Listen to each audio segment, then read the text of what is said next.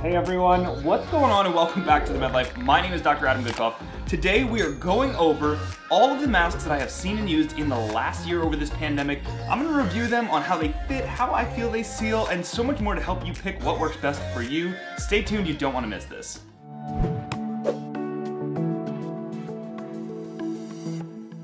First things first, today's video is sponsored by Canopy. This is their new mask and it's honestly really cool. They did send me all of the masks for this video and help support us at the MedLife, but I want to give them credit.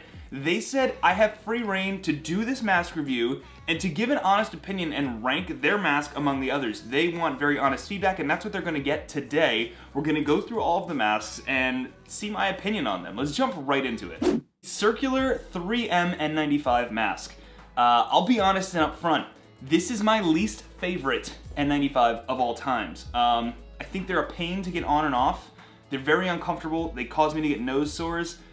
I'll put it on and we can talk about it. So here's my voice as I have it off, and then when we get it on, this is my voice now. So there's not a ton of change. Again, voice with it on and voice with it off. So obviously it's much more clear. You can hear me enunciating words better, but it's not terrible with it on. Comfort on this mask, I would say low. I get really, really bad nose ulcers from this one or pressure sores from it. It just doesn't fit. My face is in a circle, I guess, so it doesn't fit well. Voice projection, medium. I think you can hear me well, but it's definitely worse than a level 3 surgical mask. The breathability.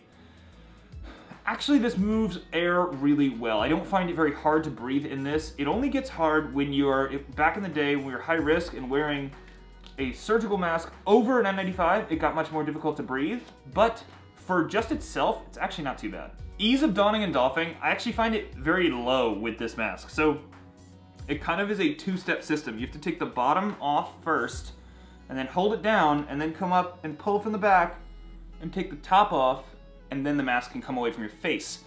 If you touch the front of the mask, you've contaminated yourself. So this one's actually a pain to get on, and same thing, trying to put this thing on, you gotta go like this, get this strap, and then you gotta kind of grab the bottom where it's clean and go over your head and around. I don't find the donning and doffing of this mask to be easy. Feeling of security. To be fair, when I have a clean shaven face, I do feel this mask gives a good seal. I feel safe wearing it and safe going into patient rooms. So I guess I would say from medium to high on the safety end of things. Next up is the famous duckbill FLUIDSHIELD Mask. It fits my face better. You hold the straps, everything's on the inside, you hook your chin, pull it over, so donning and doffing is very easy. This area on the side is not part of the filtration, so I feel okay touching it out here because it's not what's pulling air through, it's just where the mask is stamped. I pinch it down, and now this fits my face a lot better. You can see it contours my face out, there's not as much pressure right on my nose, so I much prefer this mask. I think that it's also easier to hear, although it's not perfect. I do think it's easier to hear me in this mask than the 3M mask, but splitting hairs, they're both about the same. Let's run through the list. Comfort on this mask for me is actually high. I can wear this mask all day without having any sores. Voice projection, I would give this a medium. Again, it's not terrible. You can hear me, but you're definitely gonna lose words here and there that I have to repeat myself. Breathability, it's good. It's actually good. I will say that this mask collapses down. So if you're doing CPR and you're really pulling some air, this mask is going to collapse down and it gets a little bit annoying. The 3M mask does seem to stay, you can see that when I breathe quickly, it will pull in. So the 3M mask seems to stay a little bit better. If I had to go between these, I choose this every single time. It's a small setback for me, but I do have to point it out because it exists. The straps on these are kind of these blue rubber that seem to have infinite stretchabilities until they don't and break. So they are more comfortable on your face, I find, and they're not running up across your eyes like that. You see there's nothing over where the area that gives me acne. Lastly, feelings of security are high in this mask. This feels really nice. It seals well across all of my face. I feel like I'm getting a really good seal, and I can tell that when I breathe in, I'm pulling air through that mask. It's not leaking in anywhere else. I'm really drawing that air in. So I feel good in this mask. It's one of my favorite disposable N95s. The CastleGrade Mask. This is kind of a three-piece sandwich design similar to what Envo did. It's very flimsy and soft. So to be honest, just looking at it, it doesn't inspire confidence. Okay, so So I'll hold it here and then kind of just like they do in the airline videos, pull it over. I think that's how the strap would go. Okay, so that's about the strap. So this is actually the first time I've ever used this mask. This is awful right now. I need to adjust it. So I think it's too small for my face. I'll do the best I can. Again, this is the first I put this on. I would never wear this clinically. Let's talk about, I'm yelling. If I take this away, I'm actually yelling. So I'm just used to it. Wow, it doesn't move a lot of air. Okay, I'm gonna take it off so my eyes are working and we can talk here. Comfort on that is a 0 for me. It's a low. It's very uncomfortable. It doesn't fit my face right. The material is this neoprene that's very slippery, so it's just moving freely all over my face. Voice projection, I would say, is pretty low in this for something that really seems so unrestrictive. It just has this little area to I guess, let things through. Breathability, again, same problem. It's a very small area that air is being drawn through. It's not actually this whole thing, so it was very hard to move air. If I was doing CPR, definitely would have a hard time pulling enough air through this. I would never wear this in a patient room. I'm not knocking it. Again, I got nothing against the company. It's just, for me, this doesn't work. Ease of donning and doffing, incredibly low. Very difficult to get this to don and doff safely. And the overall security for me, very low. So this mask is not something that I would want to use. Next up, we have a mask called the Octo mask. I've never used this mask before, so we're gonna test it out now together for the first time. Oh, it looks like I'm gonna have to put the bottom on first. It's kind of a doozy. I got this big like strap hanging around here, so R.I.P. my hair. All right, I think we're gonna have to go like this. Oh.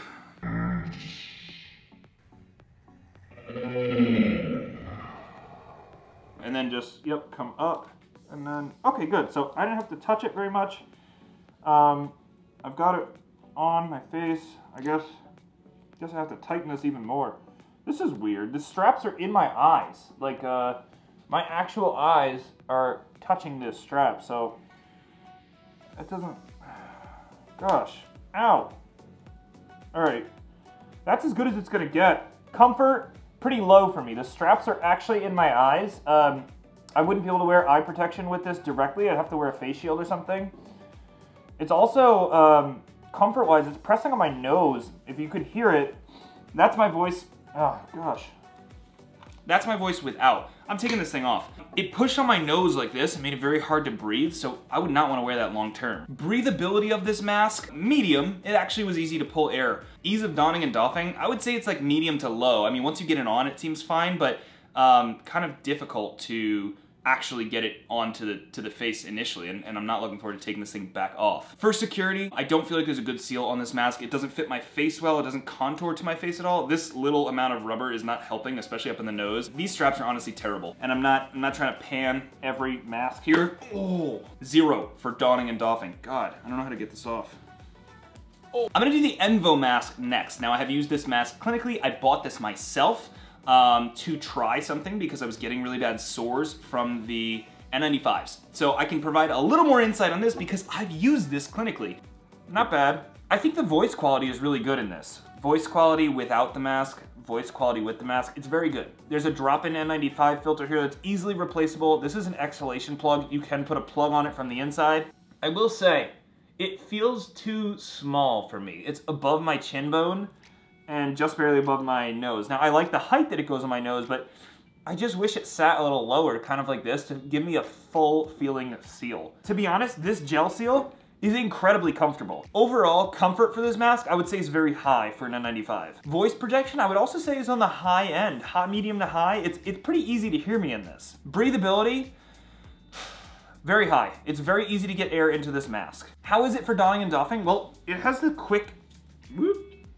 It had a good seal on my nose there. It has the quick on and off feature like that. So again, you can take it down without touching it, take it back up, and put it back on. So very easy to do that. I like that a lot. That's nice for when if you're gonna take a drink or eat real quick, and then you can throw a surgical mask on while you're at your computer. You don't have to take it off every time. It can kind of just hang here. So that's a really nice feature that I like about the Envo mask. Overall feelings of security. This is something that, again, I can only speak to because I've used this mask in person, and this is probably something that's just psychologically me, but the filter is very small and the air moves very easily compared to even something like a reusable N95. It just seems easier to pull air. Given how much exposed surface area there is on that mask, it just makes me nervous to like intubate someone and have all of that aerosolized material, even with a face shield, coming right back up. Okay, the next mask is the Canopy mask. Yep.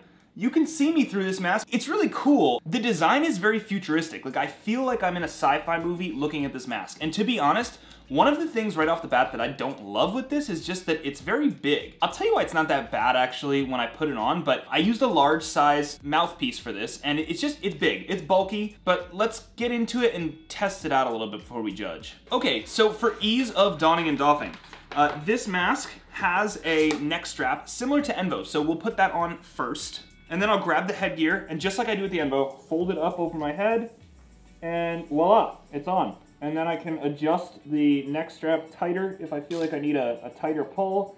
I don't really. I feel like that's too tight. It's kind of pulling my face in all the way, so loosen it up a little bit. And there you have it. I actually like it. You can see if I'm smiling, you can see when I'm talking.